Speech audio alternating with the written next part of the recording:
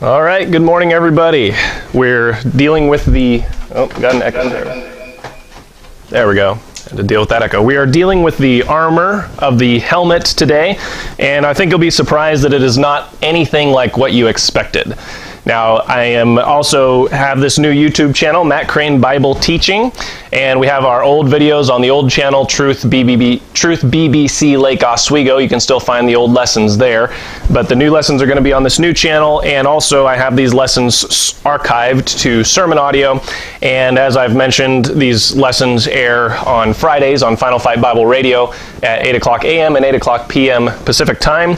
And if you enjoy this content, share it with your friends and family.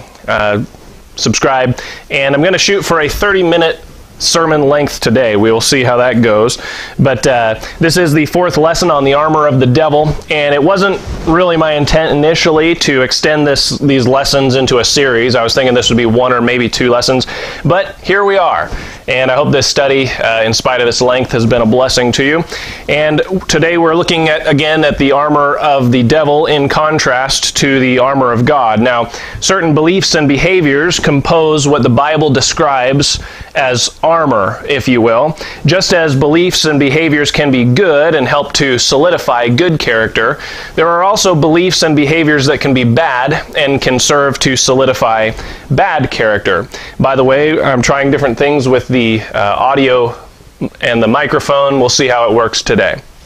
All right, so consequently, just as there is the good armor of God, there is also of necessity the bad armor of the devil, just because there are good beliefs and behaviors, and there are bad beliefs and behaviors. And if this is armor, then this can be considered armor as well.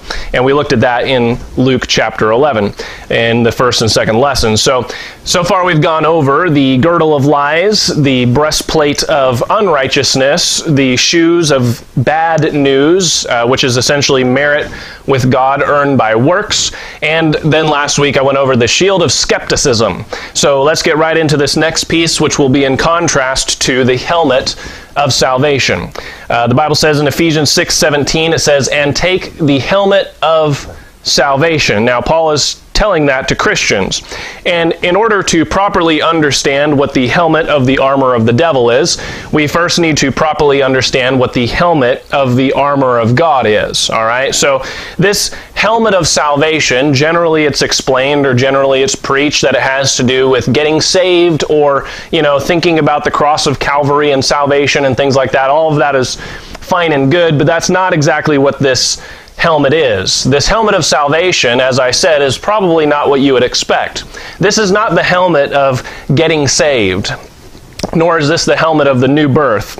That salvation of getting saved is not the salvation, the helmet of salvation mentioned here in Ephesians 6:17. The word salvation is actually used in a multitude of different ways in the Bible, one of which is the salvation of your soul, which occurred when you trusted Jesus Christ as your Savior. But that salvation, as we would call it, is not the salvation referred to here, and I'm going to explain why. There are a few reasons why this is the case. Number one, and the most obvious reason, is Paul is telling these Ephesians here at Ephesus that they need to put on this helmet, implying that they might not have it on already. Now, he's speaking to a saved, born-again audience. If this helmet is the helmet of getting saved, then all of those Ephesians should already have that helmet, right? And every Christian, for that matter, should automatically have the helmet of salvation. As a matter of fact, no Christian would ever need to put this helmet on because it would have been put on him, if you will, the day he got saved. And it would essentially have been even super glued onto his head, because as a Christian, you can't lose your salvation. Now again, we're dealing with the helmet of salvation, and if you're under the impression that the helmet of salvation has to do with getting saved, right, then technically you would have got that helmet the day you got saved, and you would never have to worry about putting it on because it would already be on. All right, so that's a problem if Paul is telling these saved Christians they need to put on this helmet. That tells you something. That tells you that it's not the new birth salvation that he's referring to here. Because a Christian evidently can go around without the helmet of salvation on. right? Okay, so number 2, this helmet is mentioned again in 1 Thessalonians chapter 5, and comparing Scripture with Scripture, that'll help us understand what exactly this helmet is that Paul is referring to. 1 Thessalonians chapter 5, and I'm going to go ahead and turn there, and if you can beat me there, great, but 1 Thessalonians chapter 5, verse 8, notice what this helmet is called.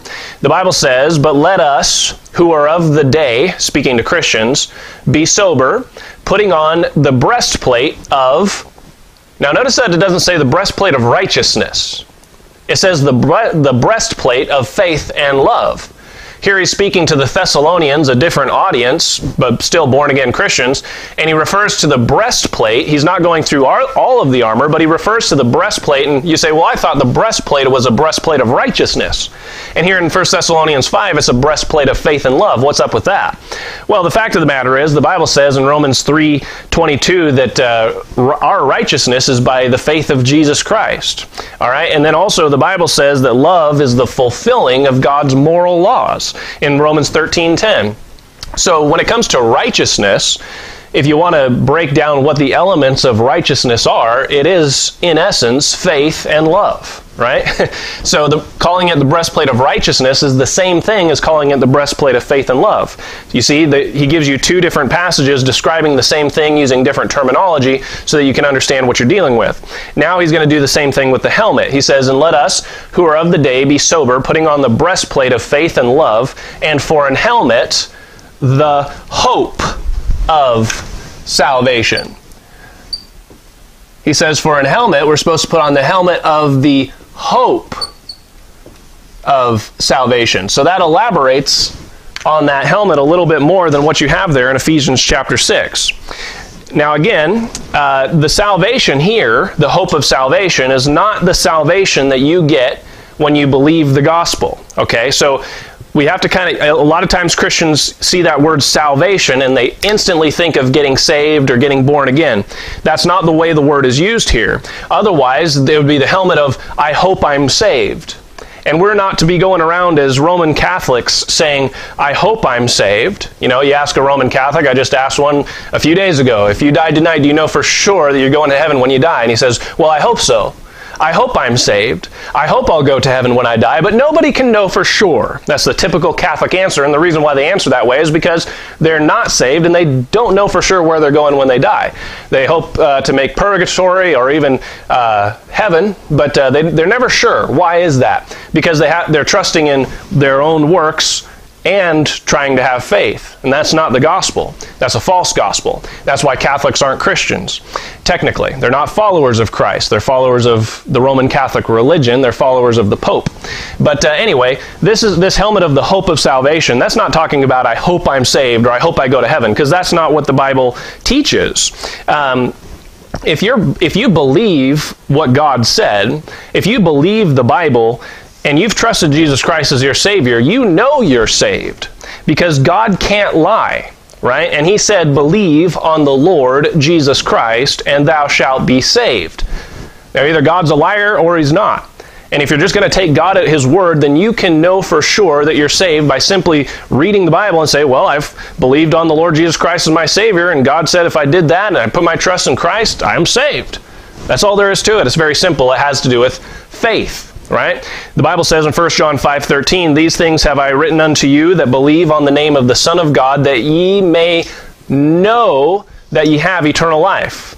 Not hope that ye have eternal life, not wish or be uncertain if you do or don't. The Bible says, these things have I written unto you that ye may know that ye have eternal life. 1 John 5:13. So what we're dealing with here today has to do with terminology in your King James Bible, that word salvation. Even though our society is being drastically dumbed down and by our education system, we need to not bring this Bible down to our level. We need to do what the Bible says and study to show ourselves approved unto God, study the Word of God, and try to raise our intellect up to the level of the Bible, or at least close to it. In other words, don't change the Bible just because you don't know how to use a dictionary. Just use the dictionary and you'll find that there are more than one way the word salvation is defined.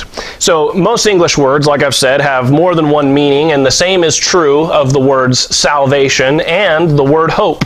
salvation, the word salvation, is simply being saved from or delivered from something. And the reason why we use the word salvation in terms of the gospel and getting saved is because, that's the greatest salvation there is, salvation from hell. Salvation or being delivered from the penalty of your sins. And so that's why we use it in that context for the most part. But there are a lot of things that a person can be saved or be delivered from. For example, the Old Testament Jews were saved from their neighboring enemies by men like Gideon, Ehud, Othniel, and so on. And those judges, back in the book of Judges, were called, quote, saviors. Nehemiah 9:27. The book of Judges could also be called the book of saviors, according to Nehemiah 9:27. Why? Because they saved Israel from their enemies. It has nothing to do with Jesus dying on the cross for anybody's sins. It has nothing to do with salvation by grace through faith, right? It just has to do with somebody's being attacked or being in bondage to their enemies, and someone comes along and saves them from their enemies, okay? The waters of the Red Sea overthrowing Pharaoh's army was called, quote, the salvation of the Lord, Exodus 14:13. And that had nothing to do with Jesus Christ dying on a cross for someone's sins, but that was called the, quote, salvation of the Lord. You see what I mean? Why? Because God saved Israel from Pharaoh and his army by overthrowing them in the Red Sea. All right? Paul getting out of jail is called salvation in Philippians chapter 1, verse 19. So you see, there's a lot of different ways that the word salvation can be used in the Bible, and there's a lot of things that a person can be saved from. Supposedly, you can get saved from high insurance costs by switching to Geico. I don't know if that's true or not. I don't have Geico, but I'm told that you can save a lot of money by switching. So there's a lot of different ways that you can be saved. As Christians, we have already been saved from hell, but there is one more enemy that we have yet to be saved from. Do you know who that enemy is? That enemy, according to 1 Corinthians 15:26, is death. The Bible says the last enemy that shall be destroyed is death. All right? So you were saved from the second death, if you will, which is defined as death in the lake of fire, death in hell, according to Revelation chapter 20. You were saved from that second death, from going to hell, when you trusted in Christ. But the first death, which is physical death, is still a problem. So you were saved from the second death, the death of your soul, when you got saved, but you still need to be saved from death, the death of your physical body, because all of us are going to die someday unless something drastic happens. All right? So that salvation, the salvation from physical death, is what we Christians are still looking forward to. That salvation is the salvation of the rapture, as we would call it, or the salvation of the resurrection. Okay? Either way, whether you're caught up, whether you're alive and caught up in the clouds, or whether your body is dead and in the grave and called up out of the ground when the Lord returns, either way, that is deliverance, or that is salvation from the enemy of physical death.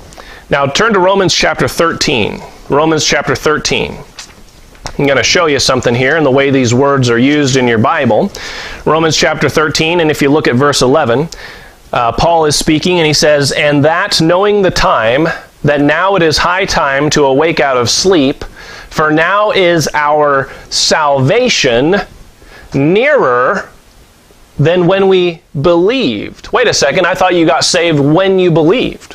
I mean, essentially what Paul is saying here is, now it is high time to awake out of sleep, for now is our salvation nearer than when we got saved. So you see, there's two different salvations being mentioned there in that passage. You have the salvation of your soul when you believe on Jesus Christ, but then Paul's saying there's another salvation that's coming that we have not yet attained to, and the salvation that he's referring there in that passage is the return of Jesus Christ, the salvation of your body, right? The redemption of your body. Okay? So the Bible says in 1 Peter chapter 1 verse 9 that we have already received the end of our faith, even the salvation of our souls when we trusted Jesus Christ, and yet Paul says there's another salvation that we're still waiting for. And it's nearer. It's near. It's not here yet, but it's coming. What salvation is that? That's the salvation of our body. All right, so there are two salvations for the Christian, essentially. The salvation of your soul at the time of belief on Christ, and the salvation of your body at the time of the return of Christ, which we give the label of the rapture. Okay? So when it comes to my soul, I do not hope for salvation, if you will, because I already have that. And when it comes to my body, I do hope for that. I do hope for that salvation. The hope of salvation, the helmet of the hope of salvation is not the hope of salvation for my soul. It's the hope of salvation for my body. I am anticipating the rapture. But if that doesn't happen in my lifetime, I am expecting the resurrection.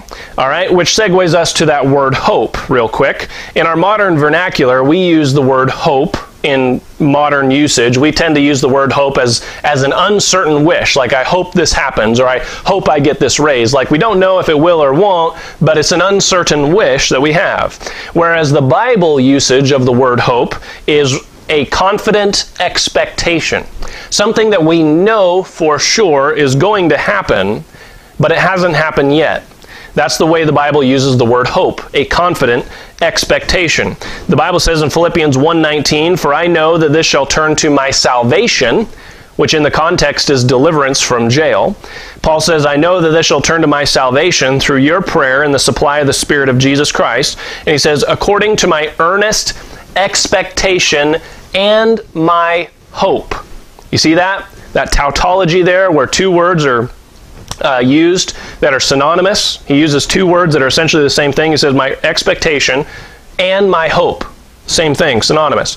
"That in nothing I shall be ashamed, but that with all boldness as always, so now also Christ shall be magnified in my body, whether it be by life or by death." So one way or the other, whether I get out of jail, alive, or whether I get out of jail dead, one way or the other, I'm getting out of jail. That was Paul's confident expectation. He knew he was going to get out of that jail cell one way or the other. Now, when Paul was being taken to Rome, they hit a big storm. And the Bible says there in Acts chapter 27, verse 20, it says this, "And when neither sun nor stars in many days appeared, and no small tempest lay on us, all hope that we should be saved was then taken away."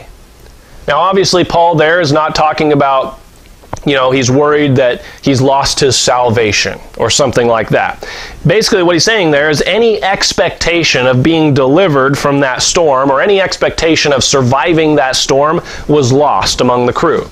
That's the way the word hope is used there and the way the word saved is used there. Okay, so you see how these terms are used. So the helmet of salvation could also be called the helmet of the expectation. Okay, if we use this terminology, technically it'd be right. The helmet of the expectation of Christ's return, or the helmet of the expectation of the rapture.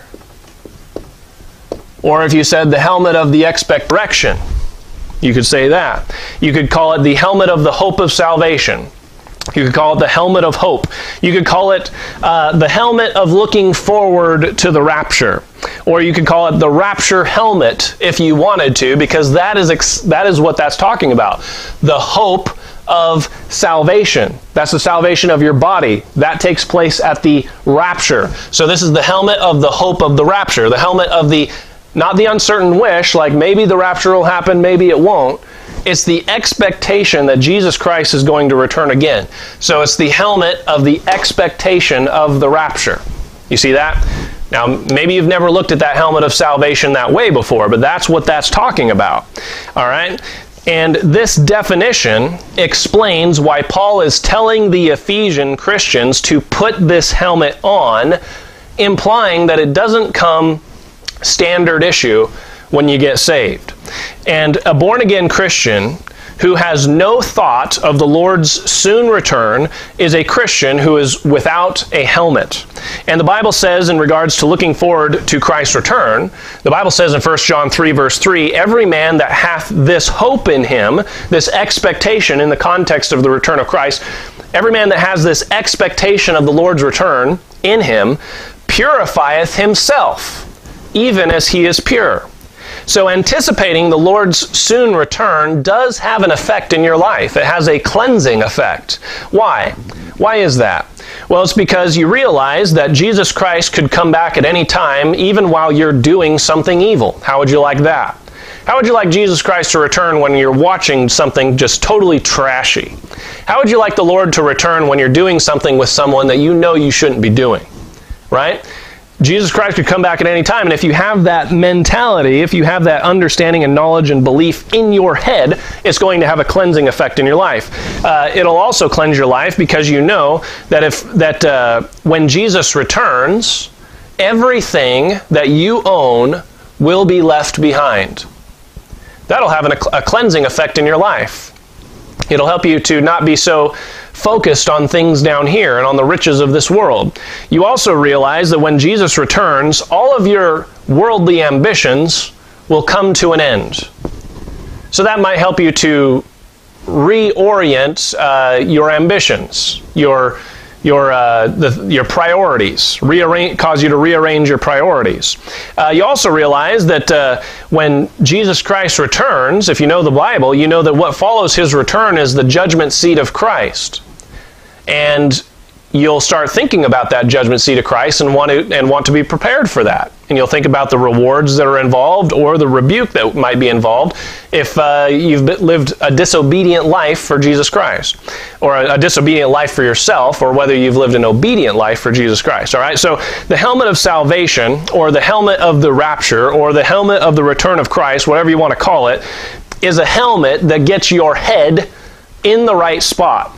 It helps you to set your affection on things above, not on things on the earth. The helmet of the rapture, the helmet of the hope of Christ's return, helps you to lay hold on the concept of eternal life, like it says there in 1 Timothy 6:12. Lay hold on eternal life. Mentally get a hold of that thing, of eternal life. Get a grip of it. Get that concept in your mind. It helps you to focus your mind on the sweet by and by as opposed to the nasty now and now, as they say. It reminds you that only one life will soon be past. Only what's done for Christ will last. That's what that helmet does, and that's why as a Christian you need to have that helmet on, and you might not have that helmet on today, but you need to put it on. All right, now again, the lessons today are not the lessons on the armor of God. These lessons are on the armor of the devil, okay? But we had to find out what exactly this helmet was in relation to the armor of God before we can find out what it is in relation to the armor of the devil, all right? So now that we know what it is, we can properly identify its counterpart. And essentially, this helmet, I'm just going to give it a long title here. We could call it the helmet of damnation, but again, that would kind of give you the wrong impression compared to what we're looking at. So this is essentially the helmet of the denial of Christ's return. And I'll clean this verbiage up next week to make it look a little better. But if this helmet on the good side is the expectation, the anticipation of Christ's return, then the opposite of that is going to be the denial of Christ's return. Okay? And it's interesting when you think about this, and this covers a broad spectrum, because on the far end of the spectrum, you have people who deny the doctrine of Christ's return to the extent that they think it's total fantasy, and anyone who believes in it has a mental illness, all right? And this would be the position of an unsaved, materialistic atheist, okay? So they have this helmet on, which prevents them from ever even thinking that it could be possible that Jesus Christ could return, because they don't even believe in Jesus, all right? So their head is blocked off from any kind of thoughts along these lines. But then you have Christians who have this helmet of the armor of the devil on. They have the helmet, the Christians, born-again Christians, have the helmet of the denial of Christ's return, and it has, that belief has an effect on their behavior. Because you have Christians today who don't know about the truth of the rapture, and you have Christians today who don't believe in the truth of the rapture. And by the way, the doctrine of the rapture is a Bible truth, okay? It's very clear, very clearly laid out in 1 Thessalonians chapter 4, and if you rightly divide the word of truth, the doctrine of the rapture is not some crazy teaching that was invented in the 1800s by Darby and his epileptic daughter or something like that, okay? It was nothing like that. These things have been written this whole time, and whether or not people fully understood it, is beside the point. I mean, after all, most Christians didn't even own a copy of the Scriptures for hundreds of years, okay? So it's only in these last 200 years that the body of Christ has really been able to study this book, have a copy of it for themselves, be able to even have a concordance to compare Scriptures with Scriptures. So it's no great thing that maybe the body of Christ didn't fully understand these things, although there is proof and there is documentation that there were Christians back in the early, I think it's 300s, 400s, who understood the doctrine of the rapture. So this idea that it's a new teaching, that a new false teaching that's come out in the last 200 years is not true. But anyway, that's another subject for another time. So when it comes to Christians who don't believe in the return of Jesus Christ, who don't believe in the rapture, you have first off, you have the doctrine of postmillennialism, which denies the biblical doctrine of the rapture. Postmillennialism is what it's called. Postmillennialism is essentially the idea that mankind is going to bring in a utopia. Mankind is going to bring about peace on earth, and once that finally happens, then Jesus will come. Maybe he won't.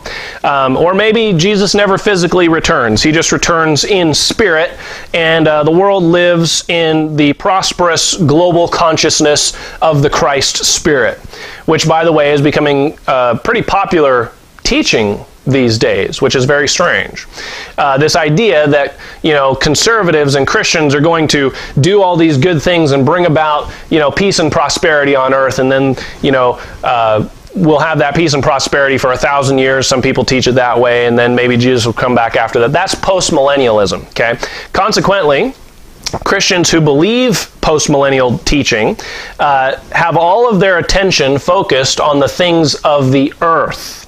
And you'll notice that this helmet has to do with the expectation of the Lord's return, which has to do with looking up, for your redemption draweth nigh. If you don't have that helmet and you have the wrong helmet on your head, you're going to be looking down, which is what postmillennialism does.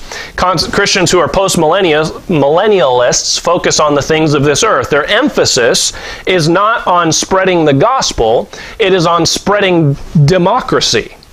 And their focus is on bringing world peace through politics. And their emphasis is on humanitarian aid and social change. All right? Now, I am not saying that those things are bad. I'm not. The Bible believer has to be careful about being reactionary and swinging the pendulum too far the other way. Humanitarian aid, moral improvement in society, and trying to bring about good and just laws through proper political channels in your community is all fine and good. That's perfectly fine. But as premillennial Bible believers, we understand that, yes, the nations will align with the Antichrist eventually. All nations will. And the world in general is going to get worse and worse and worse before Jesus comes. And Jesus is going to have to perform his own great reset before anything is going to be truly fixed. All right? Now, that doesn't mean that we should just give up, throw our hands in the air, and, well, everything's going to go to hell anyway, so what's the point in trying? When has that ever been the Christian doctrine in the Bible? It's not going to do any good, so what's the point in trying? That wasn't Jesus' attitude. Well, they're just going to crucify me, so what's the point? It's not like that. Just because things are going downhill doesn't mean that we should give up any efforts to bring about any kind of positive moral change in society, but it does mean that as Bible believers, we should have a balanced outlook, and that we should always keep the spreading of the gospel first and foremost. All right?